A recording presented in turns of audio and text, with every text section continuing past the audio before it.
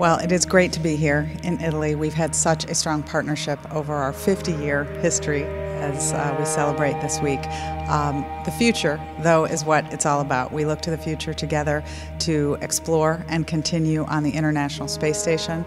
This investment that we have made has allowed us to gain a foothold to the universe.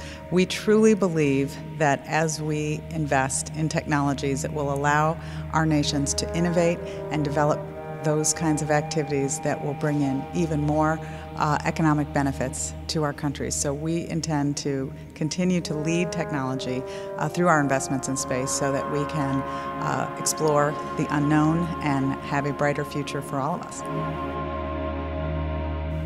Well, my master's degree is in science, technology, and public policy, so it's great to be with students here in Italy studying similar types of activities.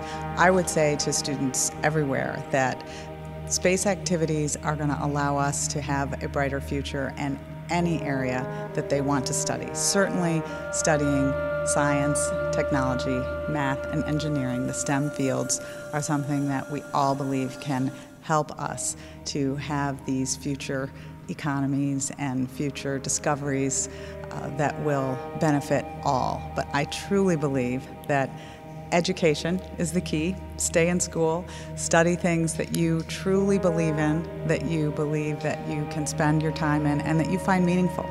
Space, to me, as an investment, allows us to leave behind a world better than we found it. And that, I think, is a goal for us all.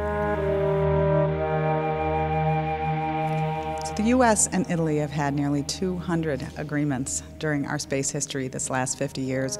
We actively have 20 agreements today. We are working to put together a framework agreement so that the two countries can more quickly begin activities and for specific missions. We cooperate in human spaceflight on the International Space Station as well as space science and earth science.